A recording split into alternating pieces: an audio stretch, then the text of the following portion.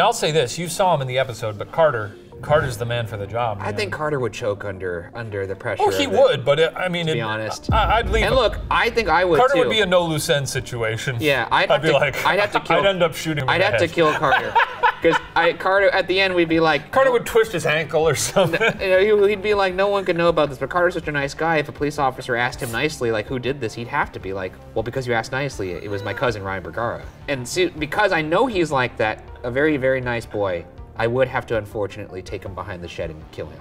Imagine Carter being like, can't believe you're gonna do me like that.